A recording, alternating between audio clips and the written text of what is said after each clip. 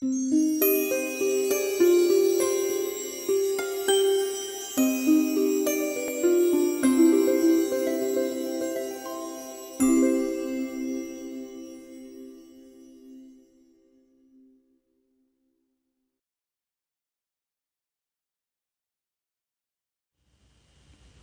روزا صبح که از خواب پا میشم احساس میکنم یه چیزی از تو کلم بیرون میاد و میخوره به تاق و خورد میشه میفته پایین.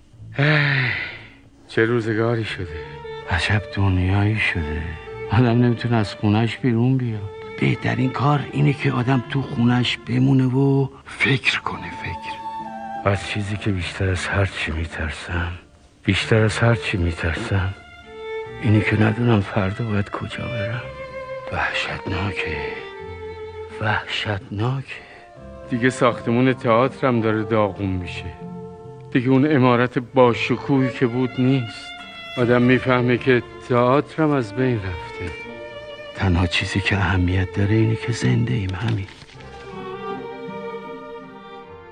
کلاه و شال اره دومین تئاتر تاریخ کودک هستش در زمینه تئاتر. البته این کار من نوشتم، باز فکرش یه قصه ایرانی بود، یه روباهیه که شکل عوض میکنه و توی ماجرا قصه رو پیش میبره. فرمت قشنگی پیدا کرد، موسیقی خوبی گذاشتیم، بازی‌های خوبی داشت، طراحی خوبی شد و این کار رو بردن جزو کارهایی که در جشنواره‌های تلویزیون در لهستان یا چک به عنوان نمونه برده بودن. وقتی خانم شروقی تهیه کننده بعدن که من دید گفت این کارم برده بودیم ما کار تو رو. خیلی صحبت کردن راجع به این کار، گفتن نسبت به سالهای قبل که شما کار می آوردید از ایران انگار 30-40 سال پریدید جلو تو زمینه کار کودک. اصلا آهای روباه، آقا روباه، چی میگی؟ چی کار داری؟ بیا خودتو به بچه ها معرفی کن. به بچه ها؟ اوه همه بچه ها منو میشناسن.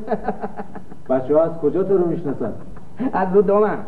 من دوم دارم، دومم خیلی قشنگه، در ضمن خیلی هم گرون قیمته. پس تو خیلی سرشناسی، خیلی هم حقه بازی.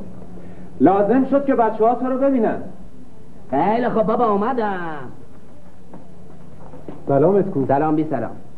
اوه بچه ها نامهربونا، من روباه راهم، منم جوونم، نامهربونم، حیله‌گری کارمه، آتیش به انبارمه، بچه کلاغو دوست دارم، بچه زاغو دوست دارم، مرغ و خروس خوراکمه، خوراک صبح و شاممه. شیکمو خودتی برو بیرون تا نوبتت بشه. نمیرم. برو. رفتم. بله بچه ها همون طوری که عرض شد. اون زمان کاری که برای کودک میشد قبل از اینکه ما تئاتر رو شروع کنیم یا قصه گویی بود، فقط قصه گویی ساده بود، یا اینکه مثلا 1-2 نفر می آمدن بچه ها رو می نشوندن و یه کارهایی می کردن و یا یه بدبستون هایی می کردن، یه جوری مثل تئاترهای مشارکتی بود. ولی این یهو کار رو متحول کرد کلاه و شال اره و اون سال هم در جشنواره تلویزیون به عنوان بهترین است در زمینه کار تئاتر به من جایزه دادن. یک جام نقره. اون بالاست، نقره است، 90% نقره است. فکر کنم خوب بیارزه، این بتونه من نجات بده. نقره الان چیه؟ گرمیه؟ اون تقریبا 1 کیلو ها. اگه نقره باشه باید بخرن دیگه، ولی حیف یادگاریه. اینا قیمت نداره. نه، باید بدیم به مرکز اسناد. مثلا از بازیگران کلاه و شال اره من خودم روحه رو بازی کردم، ننه کلاغه رو مرزی برومند بازی کرد، زاغ و سوسن فرخنیا بازی کرد که انگلیس اونجا داره کار بازیگری میکنه. زندیات احمد آقالو اولین کار تلویزیونیشه که من ازش خواهش کردم اومد. علی الهامی منش قصه گو رو بازی میکرد، حسن دادشکر باغمان رو بازی میکرد و چند تا عروسک کوچیک داشتیم به عنوان بچه کلاغ‌ها و یک جغد اولین عروسک دستکشی بود که من دادم آقای محتشم ساخت، چون عروسک ساز نداشتیم اون موقع، من نمیشناختم. آقای محتشم گفتن من میسازم و اولین تئاتریه که به عنوان عروسک هم توش استفاده شد و اولین عروسک بود. کاش که عروسک رو نگه می داشتیم. اون موقع بچه بودیم عقلمون نمیرسید که اینا حیفه. میداد ایداد میداد تخم بو میداد به همه میداد به من نمیداد وقتی هم میداد پوستاشو میداد منم بو میدم به اون نمیدم وقتی هم بدم پوستاشو میدم. ایداد بیداد ایداد بیداد آقا روباهه کلامو بده آی مردم کمک کنین دوست اومدش کلامو بردش خیر ندیده این دم بریده از خدا میخوام که این هیله‌گر بزنه پرپر. لا لا لا لا. دزد و رنگ قرمز نمایشی بود برای کودکان در سال 54.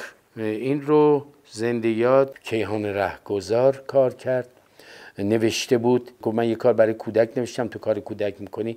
خوندم و بسیار خوشم اومد. اینو ضبط تلویزیونی کردم و در یک فرصتی همراه با یک نمایشنامه از خودم، تئاتر اون موقع مال تلویزیون بود، ما راحت از تلویزیون هم استفاده میکردیم. این دوتا کار همراه هم توی تئاتر سالن بزرگ تئاتر روی صحنه بردم و خیلی با اقبال روبرو شد و خانواده ها و بچه ها و اینها اومدن دیدن. نمایش بسیار خوبی بود. یادش زنده کیهان رهگذار. گناهکار اصلی را پیدا کردم، بروید دختر زیبا را بیاورید. گناهکار اصلی دختری است که بدون اجازه ما زیباست. وقتی دختری زیباست باعث می شود نجاری پنجره لغ بسازد و نای بیگناهی پنجره لغ را به دیوار می چسباند. دزد شریفی می خواهد از پنجره تو برود، می افتد و پای چپش می شکند و دیگر نمی تواند لیلی کند. پای راست چه بدتر. بروید دختر زیبا را بیاورید، اما مواظب باشید دیگر حواس شما پرت نشود. بروید. خرس و کوزه عسل رو یک نمایشی بود که دکتر طباطبایی، حسین علی طباطبایی با ما همکاری میکرد تو واحد نمایش، دوست داوود رشیدی. این رو ایشون ترجمه کرده بود، داد به من که کار بکنم. من گفتم بهرام شما هم تو کار بکن، من که زیاد کار کردم بذار بچهای دیگه هم کار بکنن، یه نفر کار نکنه. بهرام شامدو کار کرد، من باز نقش روباه بازی. من چندین نقش روباه بازی کردم تصویری توی تلویزیون. توی قصه های خودمون، توی فرهنگ خودمون هم روباه شخصیت رو داره. سگ با وفاست، روباه هم حقه بازه. من نقش حقه باز خوب بازی میکنم، البته خودم حقه باز نیستم. در نقش های منفی خب همه میگن اصلا نقش منفی بازی نکن فلان اینها، ولی خب گیریم که کمک میکنه به ظاهر آدم. ولی اینقدر این بدی ها در آدم هستش، یا نهان بوده یا اینکه به هر حال دیده، تجربه کرده، در دیگران دیده. اینها رو من خیلی خیلی دوستم. تجربه خوبیه نقش های منفی رو کار کردن. یک چیزهای دیگه ای از این آدم بروز میکنه. جناب روباه با شما کار داشتن. آره خاله جان، خرگوش خانه زنش میخواد بزاد، من باید برم کمکش. با شما برین کمکشون کنی؟ آره آخه من بهترین دکتر این جنگل هستم. دکتر؟ شما دکتر بودی و ما نمیدونیم؟ نمیدونستی؟ من بهترین دکتر این جنگل هستم. تا حالا چندین عمل جراحی انجام دادم. مثلا دم میمون کنده شده بود، اون رو بخیه کردم. بعد شاخ گوزن شکسته بود، اون رو پیوند زدم. دندون شیر تمامش کرم خورده بود، اون رو تمام کشیدم براش. یک دست دندون سفید و حسابی از عاج فیل براش گذاشتم. خلاصه خیلی کارهای مهمی کردم. توی همه جنگلم شهرت دارم. واسه همین خاله جون هر جا میرم میگردم، پیدا میکنن میام دنبالم. باران باران هم یه تئاتری بود من نوشتم که برای کودک نوجوان بود. بهرام شاملو رو گفتم تو بیا جلو و تو کارگردانی کن، همین نوشته از من باشه. و خوبم کار کرد و اجرای خوبی شد. تلویزیون رنگی شده بود و اجرای قشنگ و زیبایی بود. سلام گونچه کوچیک، سلام. ما داشتیم اون دوران پرواز میکردیم. وقتی صدای شما رو شنیدیم به این طرف اومدیم. شما چه پرنده های خوبی هستی. ببینم چی شده؟ مگه اتفاقی افتاده؟ چرا فریاد میزدیم؟ پرنده های قشنگ، شما ابرا رو ندیدی؟ نه قنچه کوچیک، ابرا رو ندیدی؟ مگه چی شده؟ تشنمه. آخه تشنمه. آخه تشنه. خیلی وقته که آسمون اینجا نباریده. شما پرنده ها با بالای قشنگتون میتونین پرواز کنین، با آسمون برین، بالای بالا برین و ابرا رو پیدا کنین. یادمه یه کار خیلی خوبی رو ما تلویزیون ضبط کردیم از جان اشتاینبک. کار عجیب غریبی بود و زمان جنگ بود که ضبط شد و پخش شد. یه سری آلمانی هجوم آوردن به یه شهر کوچکی و شهردار رو گرفتن و شهرداری رو کردن پایگاهشون، که اون شهردار رو من بازی میکردم، دوست شهردار رو جناب شنگله بازی میکردن، همسر من رو خانم شیخی بازی میکردن. اسمش بود ماه پنهان است. خسرو شایسته این رو تنظیم کرده بود، به صورت سریال در آورده بود، چند قسمتی یا تئاتر. ما ضبط کردیم. علیزا مجلل بود، زنده یاد آقالو بود که آلمانیه رو بازی میکرد. این کار بسیار ابعاد قشنگی رو از یک هجوم ناگوار به یک کشور نشون میداد و ابعاد ضد جنگ خیلی ظریف و زیبایی هم داشت که این شهردار همش حرفش این بود که من تصمیم نمیگیرم، هرچی مردم بگن. الکسی، من شهردار منتخب شما هستم. میدونم آقا. الکسی، اینا مهاجمن، مملکت ما رو با زور و دسیسه گرفتند. میدونم مردم خیال میکنن من با اینا همکاری میکنم، اینو میتونم به مردم ثابت کنم، اما تو داری میری. دلم میخواد بدونی. با اینکه آدم بسیار ملایمی بود ولی محکوم میشه که تیربارون بشه و این صحنه آخر توی شهرداری همه ایستادن، دوستاش ایستادن، همسرش ایستاده، آلمانیا همه ایستادن. این فقط میگه اجازه بدید من یک چیزی یا خاطرم اومد با آقای شنگلی که دوست من بود، میگم یادته تو مدرسه نقش سقراط رو بازی میکردیم و یک مونولوگی بود که سقراط میگه و بعد سقراط رو میکشن. اون مونولوگ رو میگه تا یه جایی من میگفتم این رو و میگفتم بعد میموندم تا همین جاش تو خاطرم مونده، بقیهش دیگه یادم میره. که لبخندی میزد و به دوستش نگاه میکرد که اون شاید یادش مونده، اونم یادش نمونده که بقیهش رو اجرا کنه که میبرنش و بعد صدای تیرباران میاد. برو الکسی، اما بدون که اینا روی آسایش نمیبینن تا وقتی یا برن یا بمیرن، مطلقاً روی آسایش نمیبینند.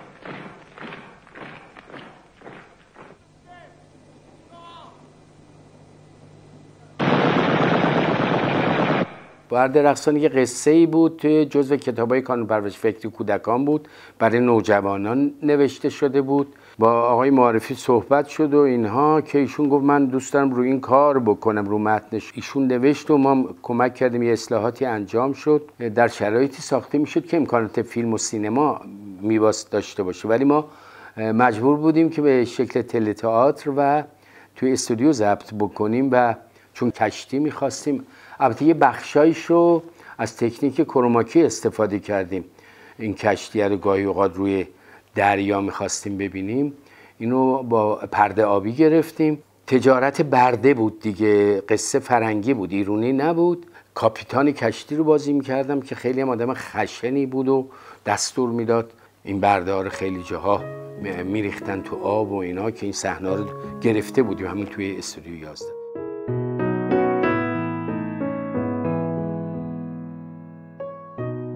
اسکندر مقدونی رو داوود میرباقری نوشت. سال 63 بود که اولین کاری بود که ما با داوود کردیم. یک تئاتر خیلی خوب راجع به اسکندر نوشته بود که خیلی متن خوبی بود، خیلی زبان خوبی داشت و خیلی خوب طراحی شد. یادی ببرم از زندیات فرهنگ معیری خیلی خوب گریم و کار کرد، لباسا رو خیلی خوب کار کردن. من یک مرد ایرانی بودم که در مقابل اسکندری که هجوم آورده و تسخیر کرده این کشور رو، در مقابل این وامیستم و اقبال ننگینت گریه کن. نتوانم گریه کنم، اشکی نمانده. آنچه اشک داشتم در غم جانکاهی ریختم که دو دلبندم را به خاک سپردم، دخترم و زنم. آنها با شمشیرهای خونچکان فاتحین پیش از شما کشته شدند.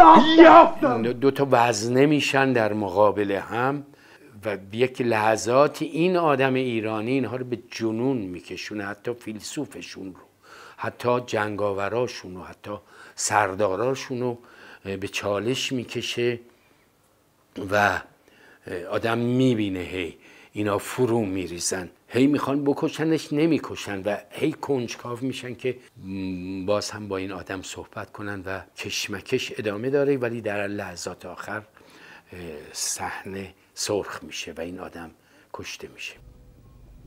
ما بر سنگ گور هر مرده‌ای روزهایی را می نویسیم که نیکوزیست، روزهایی که با عشق و محبت زندگی کرد،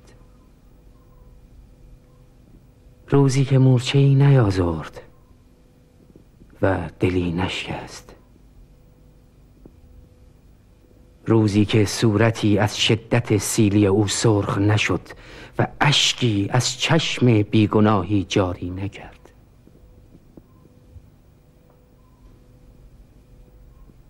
این زندگی دشواری است. خوشا مرده‌ای که روزهای درازی را اینگونه زیست، دریغ از غافل زنده‌ای که تباه کرد روزهای عمر خویش.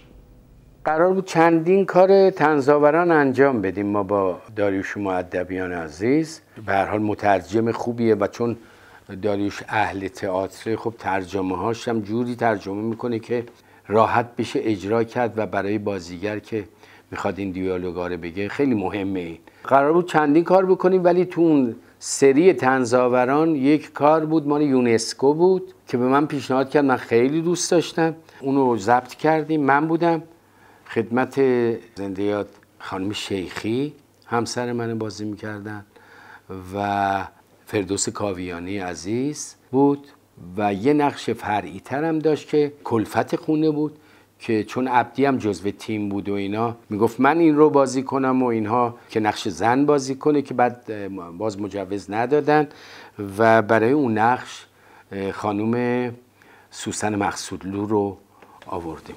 رفته بودم دبیرخانه دانشگاه المثنای لیسانس بگیرم. گفتن از سایه به روی چشم آقای عضو فرهنگستان، از سایه به روی چشم آقای رئیس کمیسیون عالی فرهنگ، از سایه به روی چشم آقای رئیس دانشگاه. بعد رفتن پی کارشون. بعد از چند لحظه رئیس دبیرخانه با قیافه‌ای درهم، خیلی درهم، برگشت و به من گفت خیلی عجیبه عالی جناب، خیلی عجیب. البته شما دوره لیسانس رو گذرونده اید، اما لیسانس شما فاقد اعتبار است.